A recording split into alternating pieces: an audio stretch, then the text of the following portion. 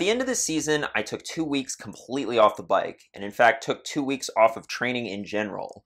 No riding, no running, no gym, no strenuous exercise at all.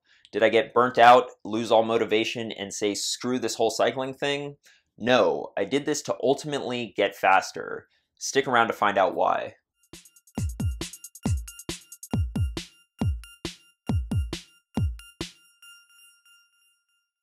Welcome back to another video. Serious cyclists can be very obsessive about their training, which can be a good thing because it means that you're more likely to train consistently.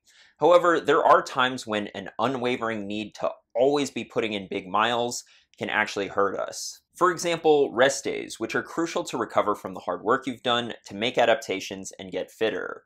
If you never take a rest day, you'll find yourself in trouble very quickly. And just like you need rest days to recover during a training week, you need rest weeks or rest periods to recover from the hard work that you've done over the course of a training season.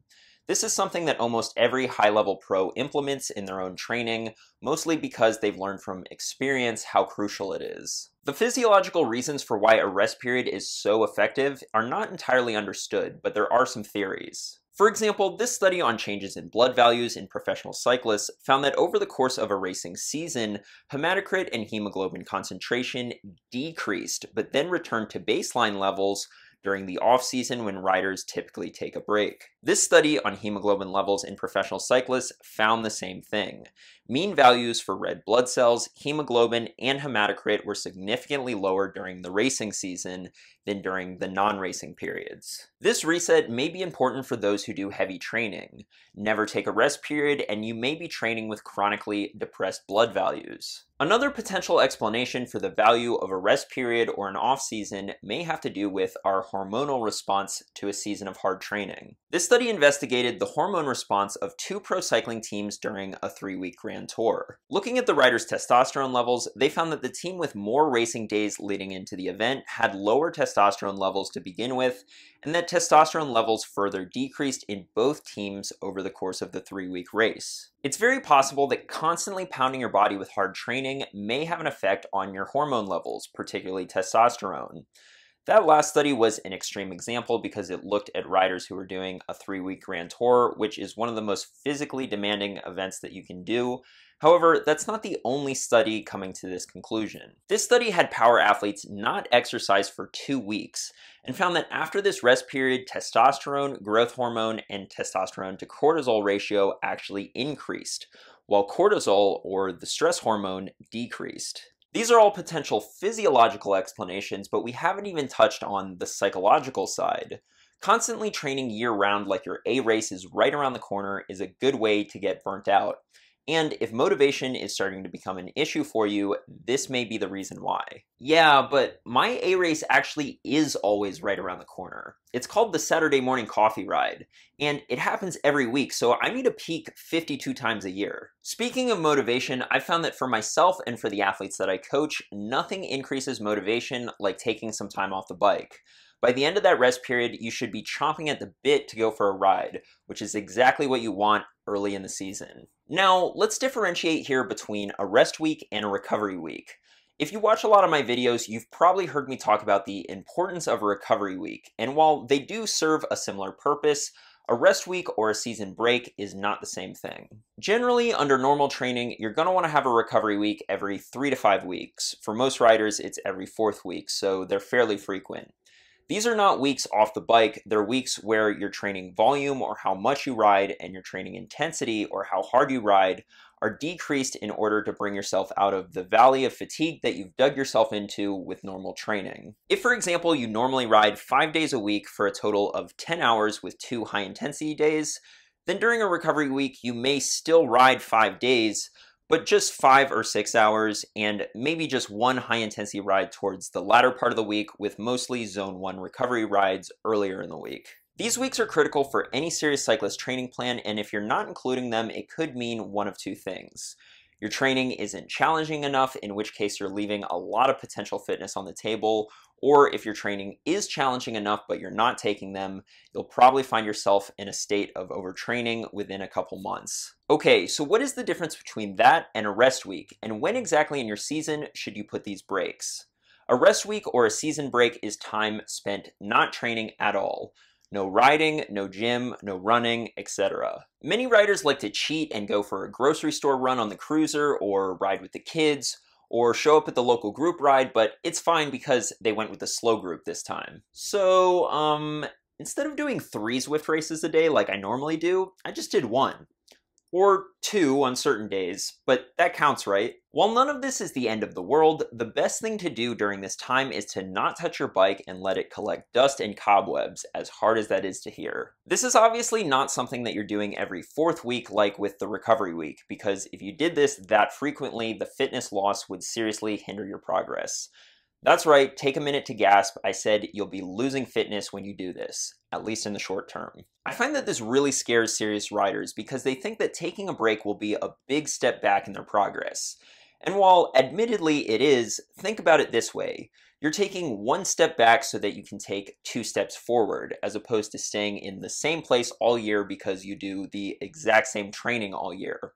You see, your training needs to have an ebb and flow to it in order to make progress. For example, this study looking at the training that led to gold medal endurance performances in cross-country skiers showed clearly that volume and intensity changed dramatically throughout the season. There are many lessons to be learned from this study, but what we're concerned about here is the off-season. Right after the athletes' peak, they had a regeneration month where they trained very little at all. This pattern is not confined to cross-country skiers. Top-level runners, swimmers, and cyclists all have a time of the year where a break from training is taken. Okay, so what should this look like? For an example, let's take a look at the end of my season this year. My last race of 2020 was the Belgian Waffle Ride Cedar City, which I peaked for. This race was on Saturday, October 17th, and I didn't touch the bike again until Friday, October 30th, which is 12 days of no riding, essentially a 7-day week plus another 5-day week without the bike. During this time, I also didn't go to the gym or run. I embraced what most of my fellow Americans do and became a temporary couch potato. Although with the extra time that week, I was able to crank out 2 videos. Is that supposed to be impressive or something? If you actually let me run this channel, I'd be posting every time I got a KOM, which is, you know, every day. The point though is that during that 2-week period, I was completely resting. Now, 2 weeks is on the longer side for an off-season break. This complete rest period at the end of the season should range from as little as 5 days to as many as 14 days, and exactly how long it is should depend on a couple of factors. Take into account how demanding your season was. If you did a lot of racing or training, then take a longer break. If, however, you didn't do very much racing or training, particularly this year because of lockdowns and races getting canceled, then a shorter break is probably all you need. Another important factor is your motivation levels, or how close to burnout you are. Feeling burnt out is pretty common towards the end of a long season, and if you're feeling that way, then taking an off-season break may be the cure, in which case I would opt for a longer one. However, if your motivation levels are still sky high, then you may be able to get away with a shorter one. The last factor has to do with your training experience. The longer you've been training, the more likely you are to hit a fitness plateau, making a longer break more necessary. Because your body will stop adapting to training stimulus that it's already adapted to, higher and higher training loads are needed in order to continually make progress.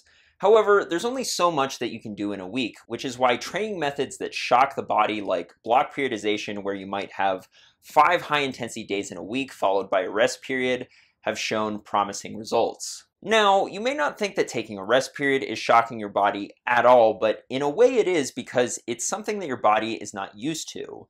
The hope is that by taking a rest, you're setting yourself up to train harder or for more hours than you otherwise could had you not taken the rest. This will allow you to break through that fitness plateau. For more experienced riders who've been training for a couple of years, I recommend a longer break. However, if you're newer to cycling, maybe you've just been training for a year or two, a shorter break is probably fine. There's one other time of the year where you may want to take a break from training, and that's the mid-season break. If you have a demanding racing or riding schedule, I'd pick a time about halfway through the season where you can take 4 to 7 days completely off. This may seem like fitness suicide in the middle of the season, but it can actually be the best way to save your late season. Again, burnout and fitness plateaus are common towards the end of the year, and this can be the best way to avoid that. I've used this method myself and with the athletes I coach, and they're often shocked to find that they're putting out better numbers and getting better race results in the month after taking the break. For me personally, taking a mid-season break in 2019 completely saved a deteriorating season. In April, my race results started to suffer and my power numbers were lower than they should have been, and my motivation was starting to dwindle as well. Rather than panic and try to train more to compensate like so many riders do, I took a break and 2 weeks after came back to win the Mohican 100 and set a new course PR, and 2 weeks after that, win the Lumberjack 100. The lesson here is that if you start to see your fitness and motivation suffer mid-season, the answer is almost never more training, but actually the exact opposite. All right, you've taken your mid-season break. What do you do now? Jump straight back into hard training? Yes. No, depending on how soon you need to be in peak shape again, take a 1 to 2 month off season where your riding is fairly unstructured and you're doing relatively low volume and intensity. This is the one time of the year where forgetting the cycling computer at home may actually be a good thing. This is also a great time of the year to do a little bit of cross training like running or hiking or skiing, but in particular, it's a great time to get back into the gym. Gym work has been shown in study after study to have a positive effect on cycling performance. Riders and coaches alike like to imagine that there's a debate about whether or not cyclists should be lifting, but if you look at the science, there is no debate. Lifting makes you faster. That being said, if you're a new lifter or you haven't lifted in a while because of a busy race season, then getting back in the gym is going to make you very sore, like barely able to walk down the stairs sore. This will obviously affect your ability to ride long or hard, which is why you want to do it in the off season. Your riding volume and intensity is already low during this time, so it doesn't really matter. After about a month or two of lifting, the soreness that you feel after each lifting session will subside, meaning that you can start adding in higher volumes of training as you enter the base period. Thanks for watching. If you found this video helpful, be sure to give it a like, subscribe for weekly cycling videos just like this one, and share this video with your cycling friends. I'll see you in the next one.